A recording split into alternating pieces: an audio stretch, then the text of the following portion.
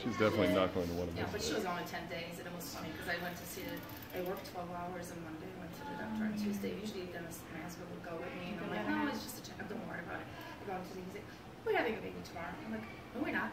He's like, yeah, we're having a baby tomorrow. I'm like, can we reschedule for Friday? He's like, no, we're having a baby tomorrow. So I'm calling my husband. I'm like, Dennis, we're having a baby. He's like, what do you mean? The garage is not clean. I'm like, we can't have a baby tomorrow. I'm like, he was worried about the garage is not clean. I'm like, we didn't have a stroller. And I'm like, oh my God. Did you have a C-section?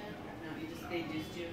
Just me, and I was going to go natural, but I will never listen to my husband ever again because I took that girl and I was so sick. Never ever. The epidural, right? You said? Yeah. The anesthesia gets me really sick, so I should have gone. My epidural worked on half of my body. The other side, I felt all the pain.